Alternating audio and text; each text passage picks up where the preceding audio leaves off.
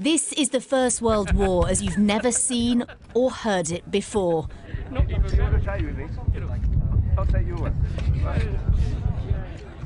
Transforming grainy archive footage to vivid living colour.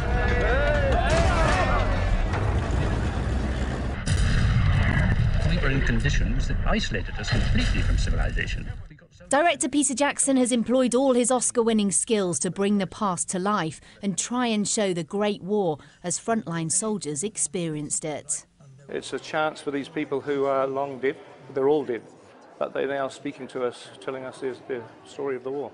And the one thing the restoration did is it just brought their faces to life. You know, the faces of these people suddenly, where you don't really notice them when they're all sped up, jerky, suddenly they kind of just come into a focus almost.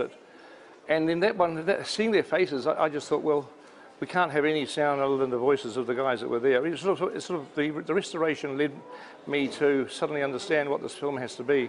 This is material that was shot from 1916. It was shot by cameramen who were actually part of the British Army. The Imperial War Museum supplied Peter Jackson with hundreds of films which he painstakingly reworked over 4 years. It just takes a huge amount of historical research to try and get the uniforms right, the machinery right, to get all these little historical details that all help to create a more deeper and profound picture and impression of what it was like in the First World War. Peter Jackson's grandfather fought in the war, so this was a passion project. Unpaid, he was driven not by money, but by his long interest in the conflict. It depends on how strongly you think about whether your grandfather or great-grandfather should just be forgotten about because it's all past.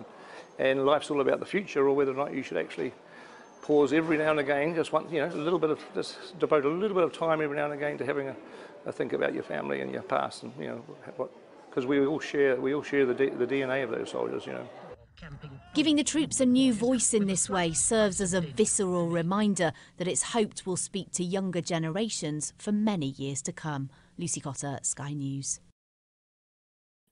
Oh, interesting little video, of course, showing like the color footage, because most, like behind me, all you see is black and white. Something, of course, that you always see with like World War I type, of course, documentaries or whatever. So anyway, I welcome you back, of course, to History 2023. This is Daniel Simon at Baton Rouge Community College. Hope you're having a great week out there, more or less. Anyway, of course, as you know, this week I'll be kind of wrapping up the World War I era for this class. And, of course, I'll be moving on. I'll be getting into like the 20s this week, roaring 20s and all that. I'll be the next thing, of course, after that. So, yeah, today I'll kind of be getting more into like the United States getting more involved in World War I, like 1917, 1918. I'll talk about the end of the war, the dreaded Treaty of Versailles, 1919, that basically caused World War II, of course, in the future. So we'll get to that also today, what happened after the war, and all of that. So before we get started, of course, I want to kind of remind you, of course, a few things about I think right now y'all know you've got that first exam out. Of course, you'll need to kind of wrap up this week, get that out the way, because I will be having some other assignments coming up, I think later in the week, I think on Thursday. So I'll kind of talk about that later, more or less about that. So just want to kind of remind you, of course, about that overall. If you have any questions, too, about the lecture, as you know, you can send me comments, questions, which some of you can get bonus, of course, for that, as you know. So yeah, just send me any kind of comments, questions, or if you're watching live, right now. I know most of you watch it recorded, of course, later. You can, of course, send me a comment, question, more or less about it. Hey, Ross, good afternoon. You're doing great out there. Yeah, it is kind of a rainy day over here, of course, but I think it's slacking off pretty much right now. Yeah, if you want to join me, of course, in StreamYard.com, there, of course, is the link, of course, to join me. You see right there below. If anybody wants to join me right now, of course, in the broadcast booth for this, of course, lecture, more or less. All right, so yeah, today, like I said, I'll be getting into, and I'll, of course, be talking about, U.S. involvement in the war, because I think in the previous part one lecture, I kind of went into and discussed, kind of the cause of World War I, and how pretty much Europe kind of bumbled into that war, of course. after the Archduke was shot. So that's basically more or less. And then, of course, we get involved because of the German aggression, that was basically in the Atlantic Ocean. That's one of the things that, of course, that would occur that we kind of talked about before. I think we had discussed how the United States had declared war on the date of April 6, 1917. And that was after, they had the Lusitania incident back in 1915, German aggression, submarine warfare, Atlantic Ocean. And then I told you about how the Zeman telegram with Mexico and all that kind of was like the last straw that really led into the United States really getting into the war. So that's kind of some things, of course, that's going to, of course, occur with that. So I'm going to, of course, get into, discuss some of the things that happened, after we did get in the war, more or less. The United States did form an army or like some kind of military force you can see there called the A.E.F. That came in. That was developed by the United States between 1917 and 1918. And it was all part of, by the way, Congress had passed this draft in 1917, you might have heard of, called the Selective Service Act. There's been a couple of these that we've had over the years. It was around up to like, I think, versions of it up to like the Vietnam War that they had. It drafted American men into basically World War I, which you can see there. Over 1 million men were eventually drafted in the war. You can see the dates varied on it. Some men were drafted, by the way, 1917, from the ages of 21 to 30. Then in 1918, you can see also that they increased the actual draft to 18 to 45 million. So I think somewhere between 1 and 2 million, I know, were drafted, went over there, actually fought. You can see 24 million men actually registered for the draft. There's actually a story where I learned, I think, when I did some genealogy research on my grandfather years ago, he was actually was forced to register for the draft. He was actually in college. It was like in 1918. He was at the Ole Miss, University of Mississippi, in northern Mississippi. That's where my grandfather went. He was a pharmacy major. And anyway, he got his draft card or whatever, I found, and he had to register for the draft, but he never served. He didn't have to, I guess he was in college, and I think I read somewhere that only 1% of actual college students in like America actually served in the war. Most of them were like working class. They were forced into the war and drafted, which is something different when you get up to like Vietnam, where they start trying to draft people from college, which people didn't like too much, as you know. So you had like I said, 1 to 2 million men would eventually go over there. Congress also passed this thing I did want to mention about called the Espionage Act, also in 1917. That was to prevent spying because they were worried about the Germans spying on us. We had a lot of Germans, United States. That's probably why my relatives didn't want to fight, because on my father's side, they were German, and so you can imagine. I think my great-grandfather was still alive when the war broke out. He'd come from Germany directly, and I don't think he really liked this conflict too much. And they arrested people that they thought that might be a threat, to the government, whether they be, socialists, communists, even some Germans, I think anarchists. Eugene Debs, as an example, was actually imprisoned during the war. A lot of the communists and capitalists were heavily critical toward the war because they thought it was like a capitalist type war they were fighting in. And so a lot of them didn't really want to, go into, the war or participate. So, yeah, the United States formed this army, you can see, which was called the A.E.F, American Expeditionary Force. They would later leave America and go to Europe to fight over there, mostly in France, against the Germans. They did have, of course, a famous commander that would head them up, which is John Pershing. He, of course, one of the most highly decorated, of course, generals in American history that we've ever had. He, of course, had fought originally in Cuba during the Spanish-American War. He was, of course, remember up there with Teddy Roosevelt when they stormed San Juan Hill. Also, he was involved in taking over the Philippines. I think I talked about the American-Filipino War. He went over there. He went after Pancho Villa, 1917, 1918, after him as well, chased after him. And then, of course, he was made commander of the A.E.F. forces also that went over there to, fight in France. He was called Blackjack. I don't know if you know about that nickname, Blackjack Pershing. It's kind of a derogatory name. I don't know if you know that. But he was, because he actually had originally led black troops in battle, Buffalo soldiers, which he fought with in Cuba and also in the Philippines. So it's kind of a derogatory name. But anyway, they also had, I did want to mention about Douglas MacArthur. I don't know if you know about him. He became kind of famous also in World War I. They called him Dugout Doug. That was his nickname.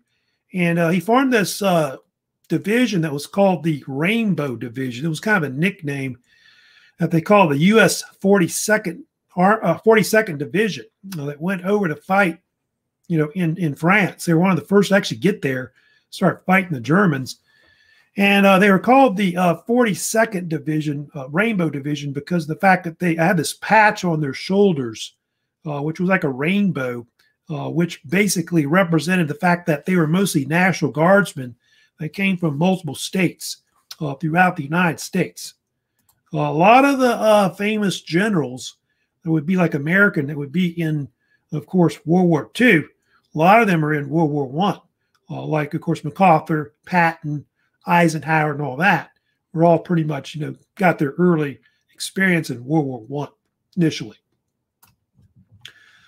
By the way, American soldiers in the war had different nicknames. When they went over to like Britain and I guess France, they were called the Yanks or Yankees. Although, like, if you know about mostly people in the northern part of the United States, they're often called Yankees, not in the southern part of the United States. Probably know that. But yeah, they called them Yankees. I think later, I know in World War II, they used to joke that the Americans were overpaid, oversexed, and over here. That was the joke about it. They mostly were in France, of course, during the war. They were also called doughboys. Of course, you can see there. They called them doughboys because the fact that they, I think, often would just, had bread to eat or something like that. And there's another theory, too, that their buttons on their uniforms look like a donut. So the term doughboy was also kind of used as well. But yeah, our troops get over there early, like end of 1917, but really by the spring, around April, is when we get our full force going.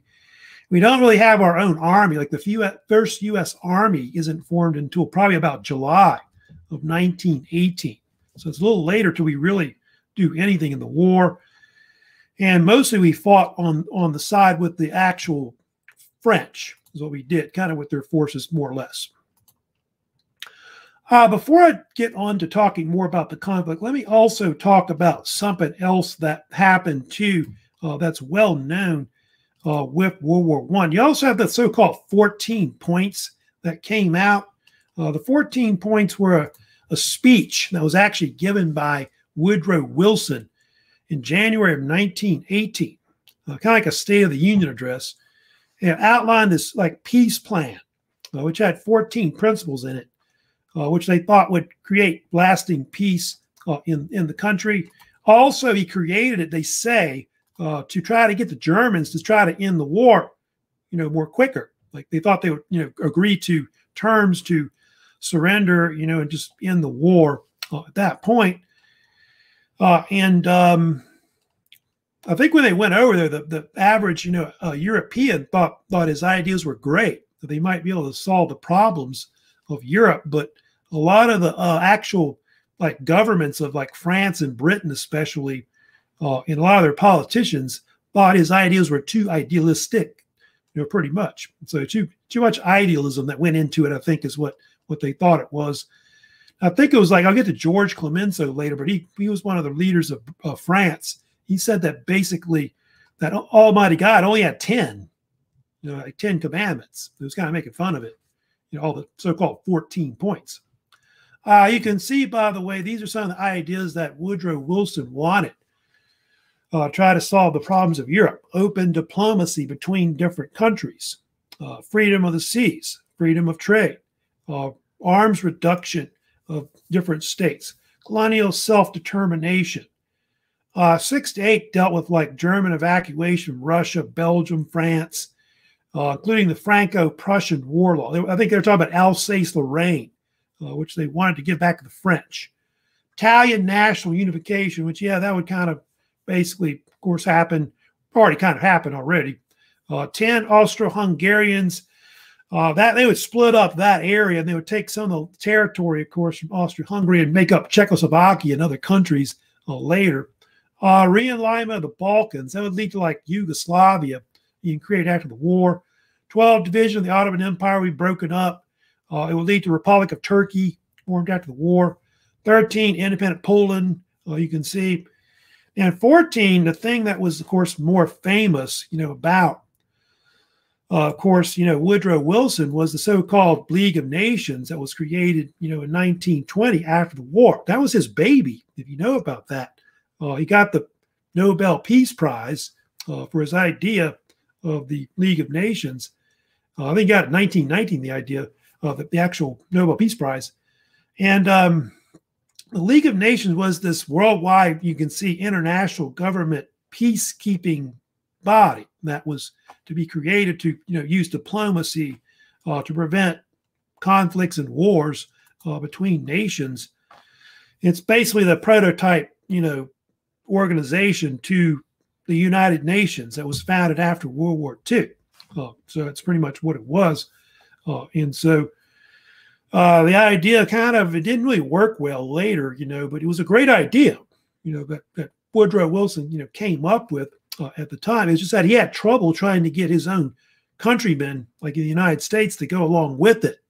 Like they wouldn't even accept the Treaty of Versailles after the war either. Because, in fact, a lot of Americans didn't really want to get directly involved in Europe after the war ended. So I'll kind of explain later about that. So, yeah, I'm going to get more into, of course, the war, what's kind of going on. And I'll talk next, of course, about what happened with the Germans. Here's, of course, headlines about his proposed 14 conditions or so-called 14 points that they have. Yeah, League of Nations number 14 is really the best one that he's, of course, more known for, of course, overall. Now, what happened at the end of the war? I'll kind of get into like a few minutes to kind of talk about, what happened to like the U.S. The U.S. was involved, in the war for a while, not a long time. We were in the war. You can see those are some of the battles that we fought in that were famous. Battle of Belleau Wood, Chateau Thierry, also the Battle of Saint Michel, you see there. Also the Meuse-Argonne offensive, sometimes called the Battle of the Argonne Forest. Those were some of our chief battles that we fought in the most in mostly 1918. We didn't really do too much in 1917 in the war. What happened with the Germans, by the way, was the Germans, they basically, in the war, they basically weren't really having to worry about the Eastern Front.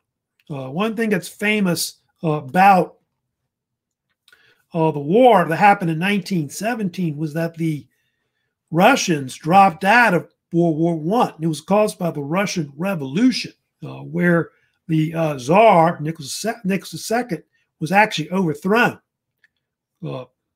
internally through a revolution. And it brought on the so-called Russian Revolution, or they call it also the October Revolution of 1917, where the Bolsheviks, who were led by Vladimir Lenin, who was a communist, basically took control of Russia. Led to like a big bloody civil war, so-called Russian Civil War, that would kind of occur after the war. And eventually it led to, you can see there, the Soviet Union forming in 1922. So basically the Germans didn't have to fight on the Eastern Front anymore in 1918, I think with the so-called Brest-Litovsk Treaty, March of 1918. So pretty much they're out of the war, not having to worry about them anymore with the Russians. So what happened was in Germany in the spring of 1918, responded with what is called Operation Michael. It was an offensive campaign to try to end the war in the Western Front at that point. And what happened was the Germans responded by almost breaking through the Allied defense lines. This is in northern France. And they formed actually salients or bulges throughout the actual Allied lines, which there's some cases where the Germans drove back the Allies something like 40 miles. You can see there. They looked like they were going to kind of break through. It might even push on to Paris by the end of the war. However, what happened was the United States was a lot to do with why the war turned in the Allies' favor. American forces were kind of fresh troops that came into the war. Battle of Belleau Wood, Chateau Thierry, that happens in the summer of 1918. Those are kind of pivotal battles. Battle of Saint Michel also as well. Our biggest battle, though, they talk about is that really after the United States First Army is founded, you've got basically the so-called Second Battle of the Marne that occurs summer of 1918. That particular battle was really one of our most important ones that we had. We suffered high casualty. You can see in that battle, 45,000 were killed and wounded overall. Probably one of our bloodiest battles before they had the Meuse-Argonne offensive. Anyway, what happened from there, the Allies were able to eventually counterattack the Germans. Massive offensive, which it's got different names. I think they usually call it the so-called 100 Days Offensive, which started in August of 1918. It goes all the way up to the end of the war in November 11th. It's called that because it lasted 100 days or a little over 3 months. It involved like basically the French, British, Americans were the main forces that really fought the Germans. They were trying to basically push back the Germans' main defense line, which was called the Hindenburg Line, which had been formed in 1917. So it was a massive offensive. 2 million troops, you see, that were actually involved at one point. The most famous part of it, by the way, was the so-called Meuse-Argonne offensive. That was the most pivotal aspect of the 100 Days Offensive. It's usually called also I think a lot of Americans call it the Battle of the Argonne Forest. That was really our most famous battle that the United States fought in the war. We took something like 26,000 Americans were killed in the battle, which I think is, I think the second bloodiest battle we've ever fought in, where Americans were killed. I think Battle of Normandy, I know in Battle of the Bulge, those were some of the most bloodiest we had later. I know in World War II, they were more than that. But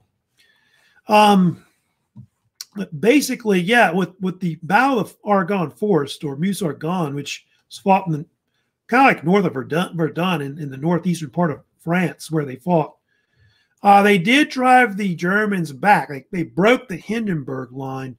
And then from there, the Allies were able to push the Germans back into Belgium. It looked like they were going to probably push them back into Germany, but of course the war came to an end eventually later, November 11th, which I'll kind of talk about.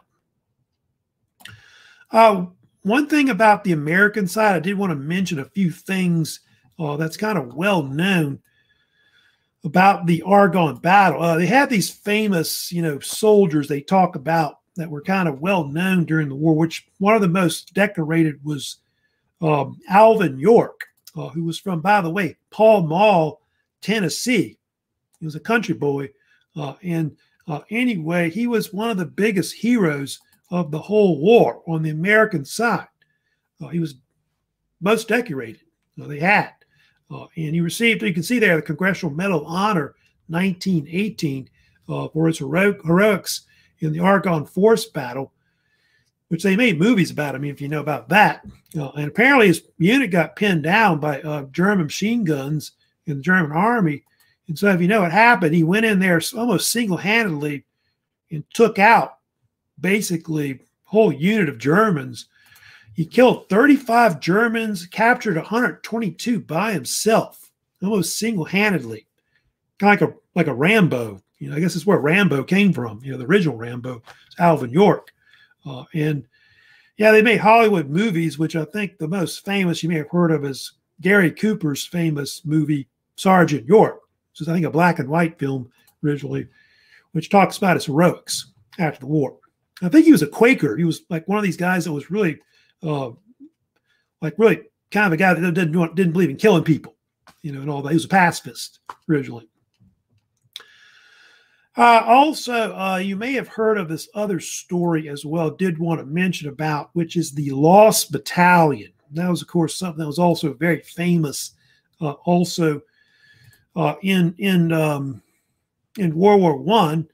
You had this battalion, by the way, that was called the Lost Battalion, which was really called the U.S. Army 77th Division. And what happened was they got pinned down in the Battle of Argonne Forest. They were surrounded, about 500-600 men, under this officer named Major Charles Whittlesey. And to actually get help, like reinforcements to free them, basically, they had to send homing pigeons out. There was one pigeon that was very famous. It was called cher ami, which means dear friend in French. And they were able to get help, by the way.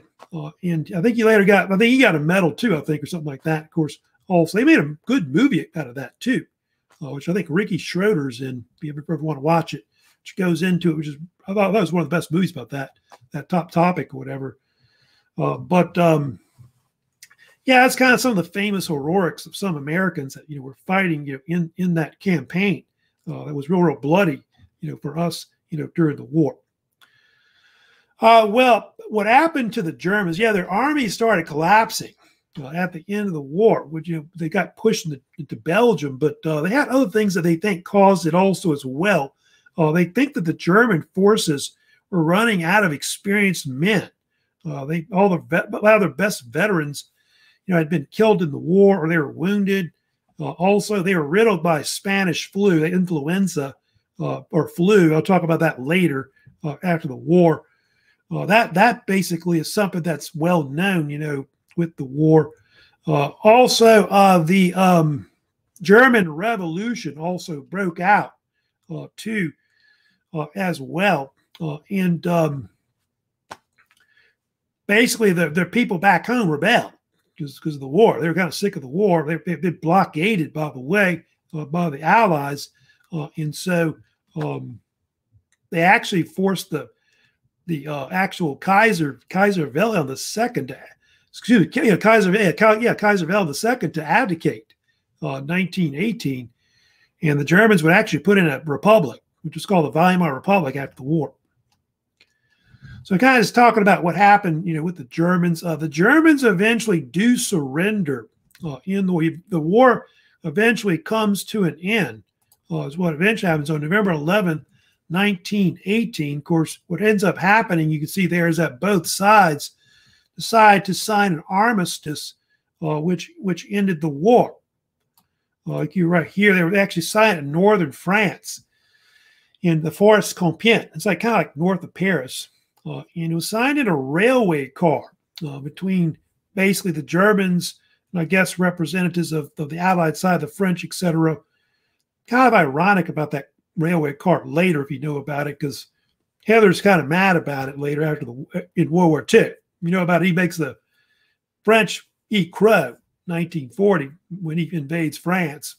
They signed that too, like signed another armistice in 1940. Of course, I'll get to that maybe later. We have time. But yeah, so basically the war is over, at that point.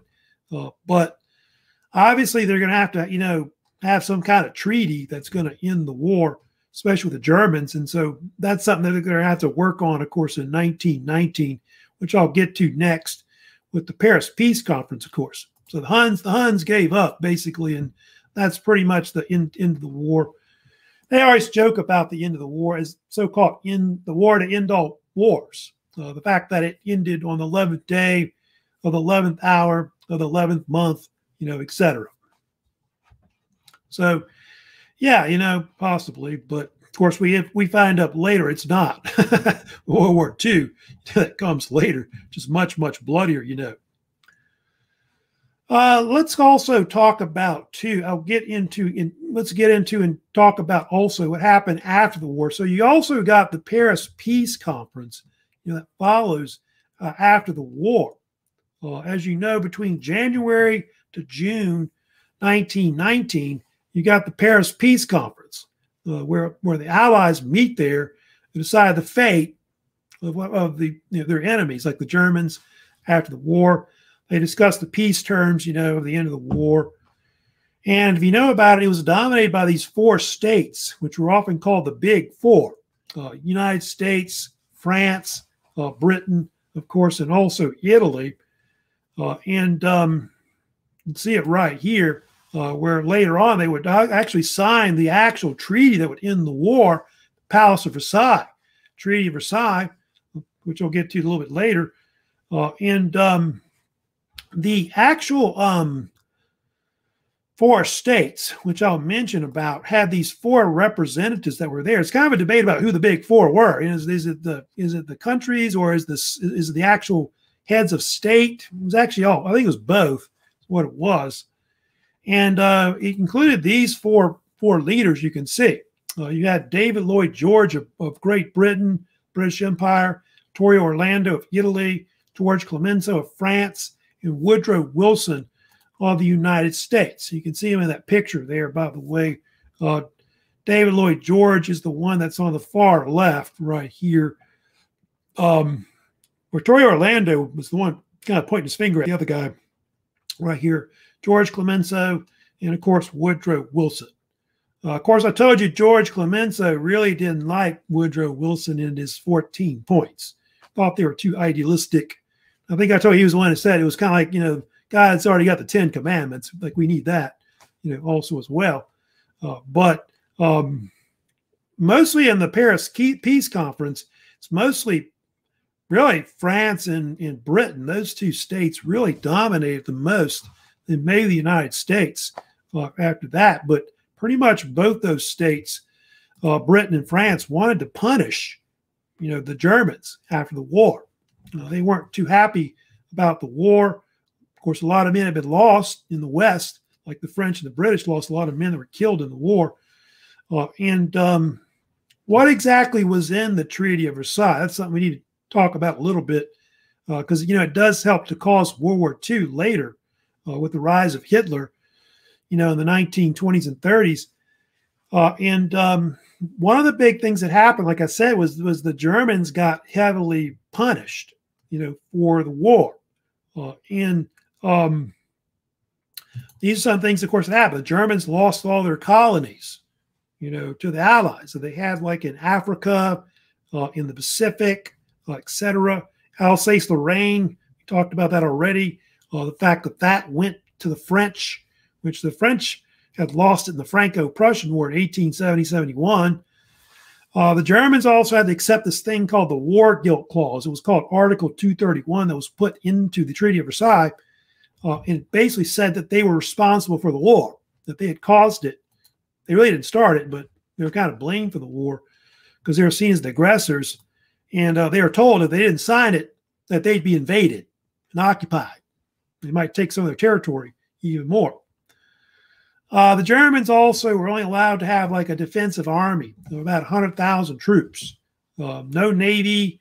They got to get rid of their airplanes, like their Air Force and all that. And then the big thing they had, of course, was that they had to pay the Allies $32 billion worth of war reparations. That's a lot of money, which it would take them, by the way, years to pay it. I think they want to say they eventually paid it back in about, I think, 80 years or something like that, or so. They paid it so recently, so many years ago, I know. They did pay it all back, believe it or not. Although Hitler refused to pay it for a while, you know about that, under the Nazis. But so, yeah, those are all the things that really went into the treaty. All that basically, more or less, punished, like I said, the Germans. It only helped to make it worse, I think, for Germany after the war. It later led to the rise of Adolf Hitler and the Nazis, which in the end kind of helped to, lead into, of course, World War I. There, of course, right there, you can see the Treaty of Versailles.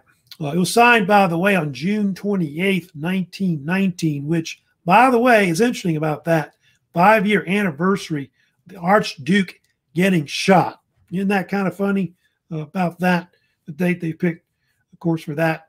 You can see also, of course, the League of Nations was created after the war, which I think it was became real in 1920. So, and I think it was around until 1946 when the UN replaced it, more or less. Also, a few other things I did want to mention, too, about the war as well. There's some more stuff. You can see there's some stuff they also took. Later, of course, I think not yet, but they'll demilitarize the Rhineland for a long time.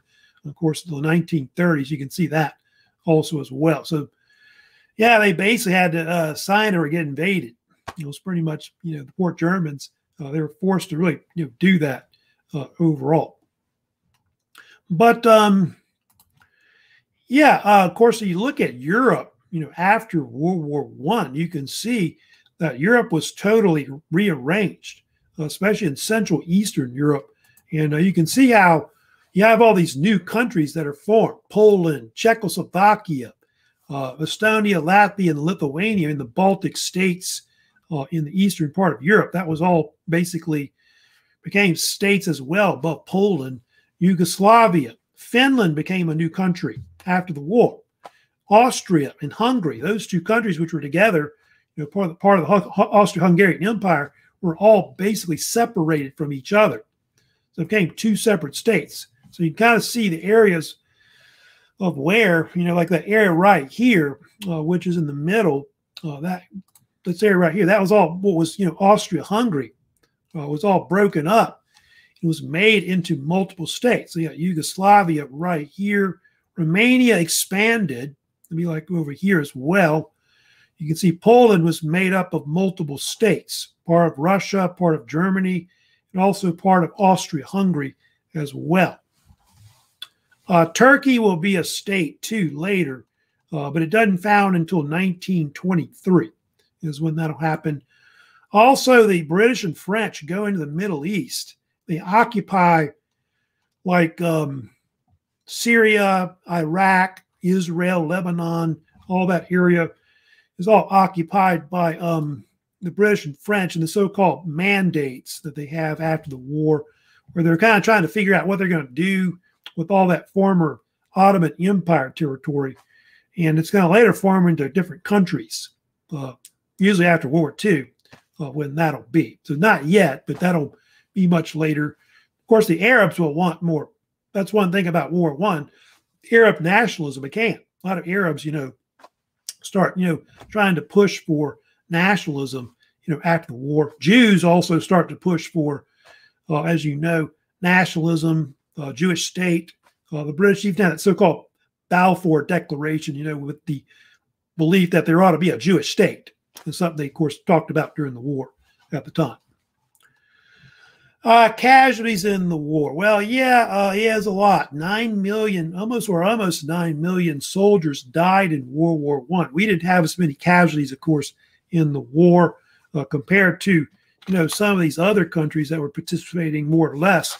If you want to know the casualty rates in the war, I can kind of read them out for you, but we only had about 130,000 Americans die in the war. So that's about it. For how many people we had that died. But 1.4 million French dead. Yeah. British, almost 1 million. Russians, 1.7 million dead. That's on the Allied side. Germans, 1.8 million dead.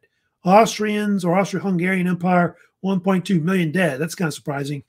Ottoman Turks, 325,000 dead, of course, in the war. So kind of just some estimates on that total. Civilian deaths, maybe about 20 million, I think they estimate as well. And then they have the Spanish influenza pandemic. That's something you may have heard about. That's real famous, about World War I. Close to 50 million. Some people think 100 million. I don't kind of know how much it was exactly. It's been kind of a debate about that. But close to 50 million may have died worldwide because of the Spanish flu. They think it started in the United States, in like what is Kansas, where farm boys who were working, I think, on like some kind of livestock farm with swine, like pigs. They got the swine flu. They gave the troops that were going off to war. They brought it to Europe, and then from Europe it spread all over the world. And over time, in America, it killed like something like maybe not quite 1% of the population at the time, but they think over 600,000 Americans died of the flu, like 600,000 range, roughly, they believe. That was out of a population of 105 million. Now our population is like more than 3 times that, of course, today. But it has often been compared, with obviously COVID right now, which I think COVID, the amount of deaths, really it's like, if you compare it with like population wise, it's only a tenth of the percentage of the population that really died from it. I think we're in that range, the same amount, with the flu that died back then. But back then, you see the population was only 105 million. So that's actually a lot of people. If you could do the math on it with that. People always ask me, why is it called Spanish flu? Because in Spain, they weren't as like, they didn't have as much censorship. And so the newspapers were talking about how many people were dying, and all that in Europe with this strange illness that took off. And the King of Spain got it too. Well, apparently, I didn't even die of it, but I know it's something that they kind of knew about and all that. And so people started calling it Spanish flu, but they don't think it originated in Spain. They think it originated in America, where it was. They think India may have had the most deaths. I see different numbers on that, but maybe as many as 20 million have actually died of it there, which is quite a lot. 20 million. Now, let me get into the United States, more or less, what happened after the war. Do have, of course, I think I've got some stuff, looking at a picture here, basically. So, yeah, 675,000, that might be the actual amount of people that may have died. Highest mortality rate you see were people that were aged between 20 to 40.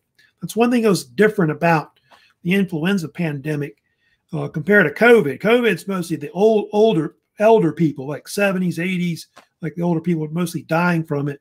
20, 40 million, that might be an average. They think it could have been 50 million. I've seen numbers as high as 100 million may have died from it also as well. So a lot of people got it overall. All right, I'm going to get into next, and I want to talk about the fact that the United States after the war didn't really want to have anything to do with the Treaty of Versailles or even the League of Nations. We actually kind of rejected it. In fact, we never really joined officially the League of Nations. I don't think we did. And what happened was the U.S. Senate, which has to ratify treaties, if you know about this, refused to do it because we didn't really want to get directly involved in Europe's problems, especially after the war. And so there was a lot of opposition. Apparently, what happened when Wilson went over to Europe, he didn't bring any Republicans with him, just Democrats that went with him. And so the opposition in the Senate, Republicans, which were led by Henry Cabot Lodge, who was one of the majority leaders of the Republicans, refused to support it. And so they totally opposed the Treaty of Versailles. I don't think we ratified the treaty until 1923. Believe it or not. Yeah, 4 years later. It happens, I think, under, I want to say Calvin Coolidge or something like that. They eventually did it. And Wilson, he actually wanted to try to, get this treaty, ratified. He also wanted the United States to get involved in the League of Nations. And so he did the speaking tour in 1919, where he went all across the United States trying to get support for the Treaty of Versailles being ratified. In us getting in the League of Nations as well. What happened was he suffered a stroke in October of 1919 and became incapacitated. Something that happened. As you know, we basically, it's defeated. I think the Senate defeated the treaty. You can see there 49 to 35 right there. So you can see that. But anyway, yeah, he's basically incapacitated, at that point. And So from 1919 to 1921, he's an invalid in the White House. There's no 25th Amendment to remove him from power and put, say, in the vice president, which I guess you could do now. And so what happened was his wife, you know about that, the First Lady, Edith Wilson, practically ran the White House herself. She was kind of like the acting president of the United States. And I know how they say there's never been a female president. Well, she was the closest that they got. You want to say she was. They call her the secret president, I think was what they dubbed her, Edith Wilson.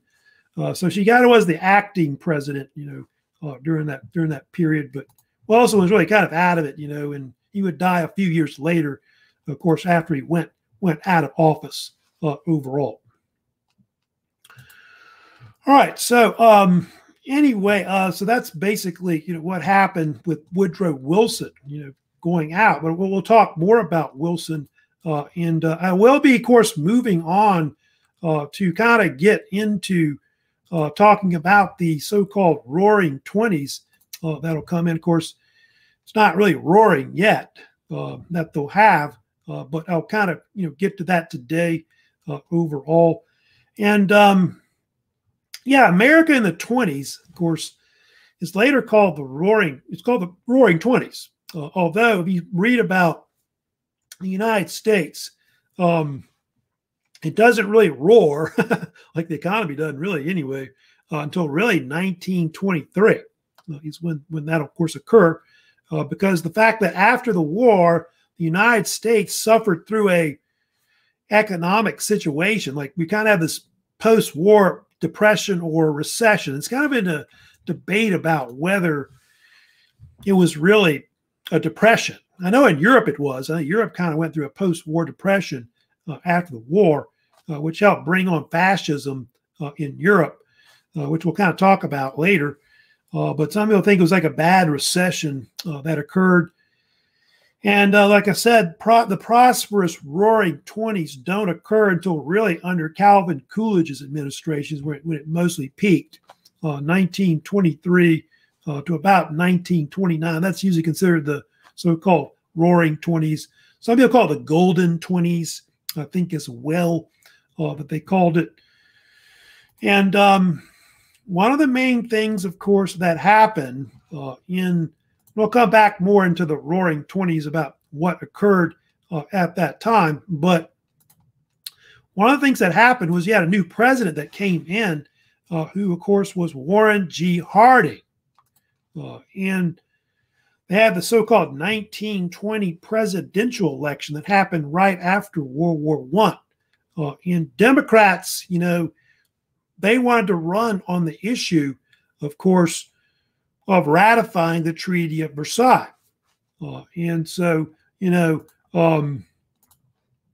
they thought that was going to be the issue, you know, what you know, this election was going to be out. I mean, we need to join the League of Nations.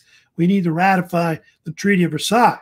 But, you know, a lot of Americans really didn't really want to get involved, you know, in Europe. And so Republicans had a bigger advantage. They basically, if you know about President Harding, he ran on this slogan that was basically, he called it return to normalcy, is what he called it. And they rejected basically Europe's problems and all that.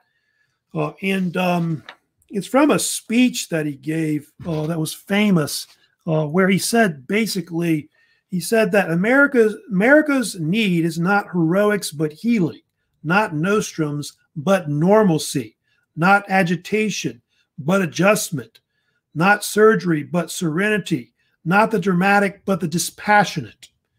So he sensed what America needed was to return to normalcy, back to peacetime, more or less. Some people think that's what they do today with this, you know, this virus thing, this COVID. They need to go back to normal eventually, like, you know, like we were before, I guess in 2019, I guess. So yeah, that's pretty much his view, you know, of how things need to be. They go back to normal. I think he invented the word normalcy, which they made fun of. It wasn't a word in the dictionary. And I think he said that it wasn't his. That's what it was.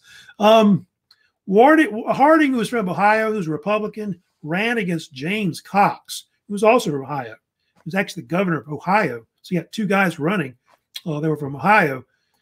And what happened in the election, what occurred was Harding won in a landslide. Yeah, in 1920. I think you can see there he won like 64% of the popular vote with 404 electoral votes. That's quite a lot. It's a big landslide. Like I think it must have been one of the first to get over 400 electoral votes in an election. And you can see that Warren Harding, that James Cox there below, only got 128 electoral votes. That's not too much. You can see, but you can see that the Democrats are still holding on to the South still. They hold on that forever, just about. Now, the only thing about, of course, when, as he's coming in at that point, there's a lot of problems in the country between 1919 to 1921 that I want to kind of get into.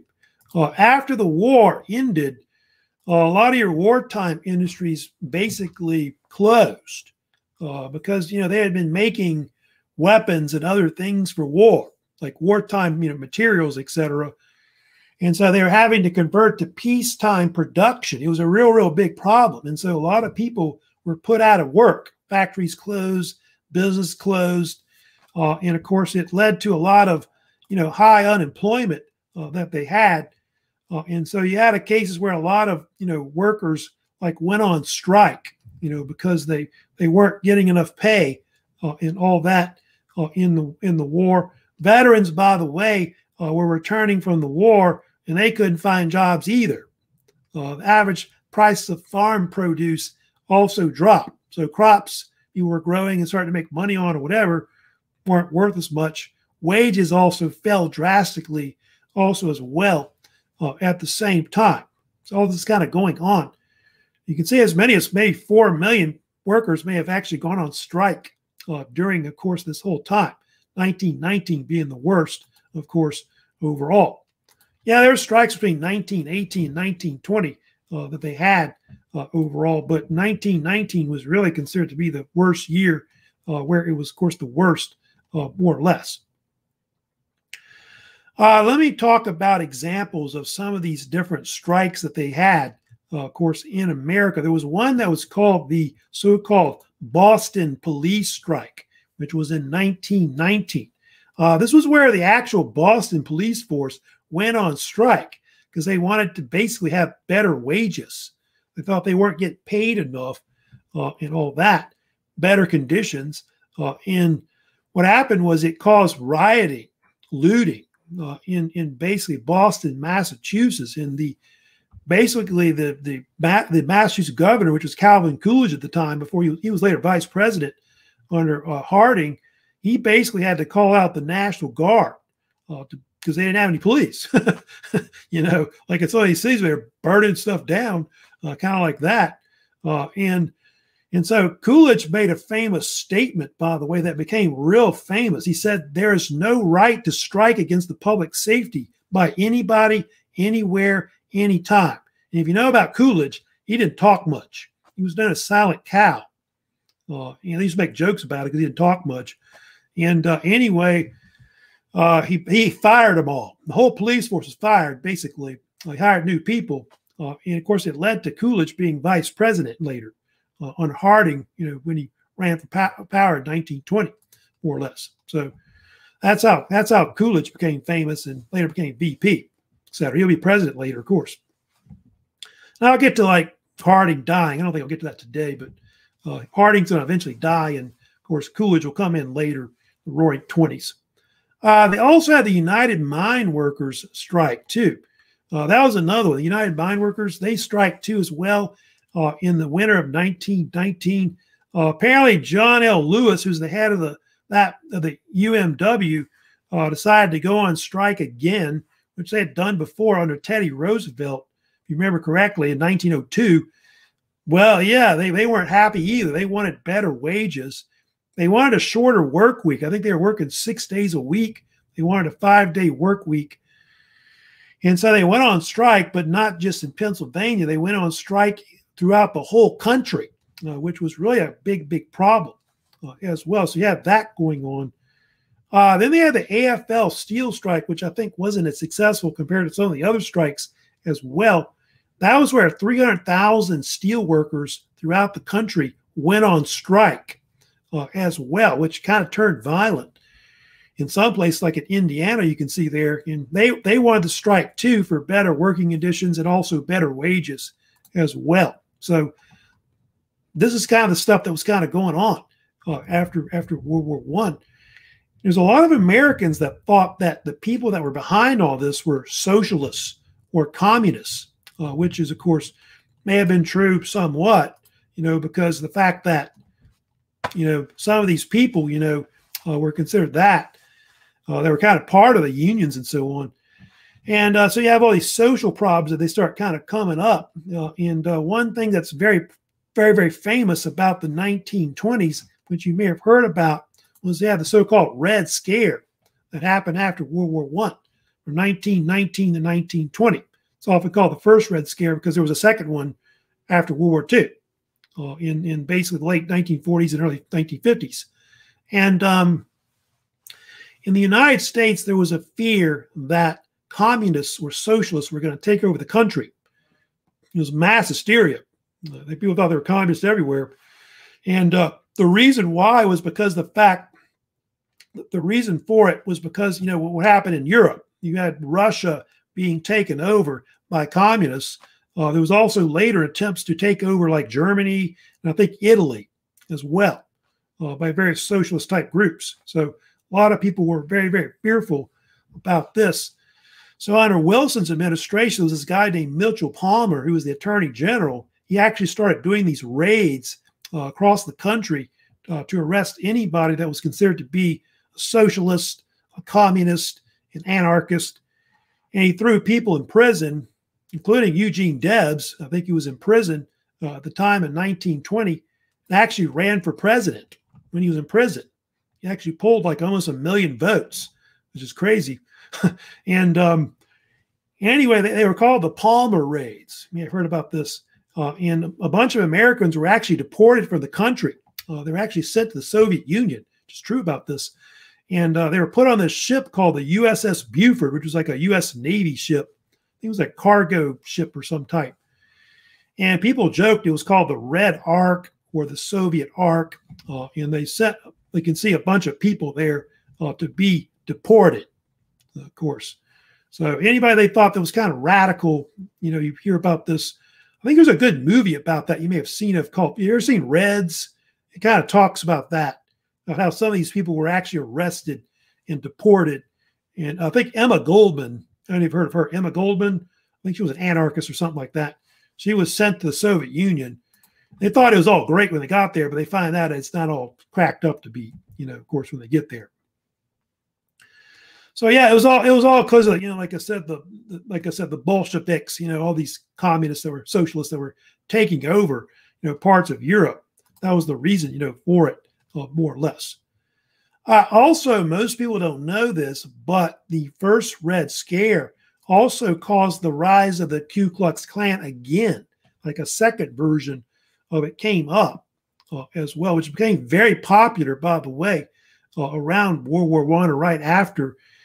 And it was more geared towards nativism, which nativism was a type of movement where they're supportive of like American ideals and American people that are here, but they're anti-immigrant. They hate immigrants that are coming here and all that and don't want them here, especially those that are Irish, like your Italians, your Irish Catholics, those kind of Jews also as well. None of those were Protestant Christians. And so Ku Klux Klan at one point had several million people that were members, I think in the early 1920s. I think they actually marched on Washington at one point. There's actually pictures and video of them marching through the streets of Washington, which I know sounds crazy, but they did at one point. So yeah, you have this hatred. That's one thing about the Red Scare. It produced a lot of hatred towards immigrants that were coming from Europe, mostly from like Southern, Eastern Europe, etc. And so you have these things that you may have heard of that I don't know if you heard about the early 1920s, but you had the Sacco and Vanzetti trial, the very, very famous incident that happened at the beginning of the 1920s, involved with this whole, so-called Red Scare at the time. And Sacco and Vanzetti were these Italian anarchists that were basically arrested for armed robbery. They think they were involved in robbing a shoe factory in Braintree, Massachusetts, where they killed 2 men in the robbery. And they were put on trial, and it became like a sensation, the actual trial itself. And what happened was the judge and the jury were basically prejudiced toward them because they were Italian, Catholic, and I think maybe anarchists as well. So they were given an unfair trial, and eventually they were executed in 1927. Some people thought they were innocent, or some people thought they maybe were treated badly, in the trial and should have gotten a better trial. There's a debate about maybe one of them may have been behind it. Maybe Sacco may have been the one that may have done it, but they got a real bad rap, because of what happened with that. So a lot of Italians, Catholics, people like that were coming to the country were being treated badly by people. It's part of why they have Columbus Day. Some of the Italians would develop later. The Irish had St. Patrick's Day, things like that, to kind of give more respect towards being Italian or being Irish. That's why it becomes such a popular, holidays, and all that later. Also, this other thing that happened too, I'll kind of mention about, which is famous in the 1920s, was the Scopes trial. I did want to kind of mention about that, which was kind of funny. But they had this deal where in 1925, it was a famous court case where a biology teacher, John T. Scopes, was arrested for teaching Darwinism, with the theories of evolution that, Charles Darwin developed in Britain years back in the 19th century. He was arrested for it. And apparently Scopes had violated an act in Tennessee, some kind of law called the Butler Act, where it said that you couldn't, you had to teach about creationism, the fact that, God created the earth, Adam and Eve and all that, and you couldn't teach theories of evolution and all that. So he got arrested for it. And it became this sensational trial eventually, which involved, if you know about this, it involved William Jennings Bryan and Clarence Darrow. Bryan, had run for president several times. He'd been Secretary of State under Woodrow Wilson. He was actually the prosecutor in the case, and then Clarence Darrow was the defense attorney. And Scopes eventually lost. He was actually found guilty. I don't know if you know that or not, but he was. And he had to pay a fine for it, believe it or not. So it's kind of talking about some of these social issues that occurred, of course, in the Roaring '20s. I am going to get into it later. Of course, we'll talk about it also as well. We'll talk about the Prohibition era. That's going to be a topic which, is very, very famous in the Roaring '20s. Of course, leads to bootlegging, and of course, the rise of the mafia, in America as a whole. You, of course, got the rise of the flappers. You can see there, too. Hey, flappers. And we'll talk about them maybe a little bit also as well that we have. So I'll get into that. The fact they try to ban alcohol, in the 1920s and all that. And I'll talk about the culture of the Roaring '20s, which is, of course, known for like jazz music, and development of radio kind of starts to come out. A lot of your big sports, baseball, becomes real popular, about that. You heard of Babe Ruth, probably the biggest baseball player, in the 1920s. Maybe you heard of Newt Rockne, the famous football coach for Notre Dame.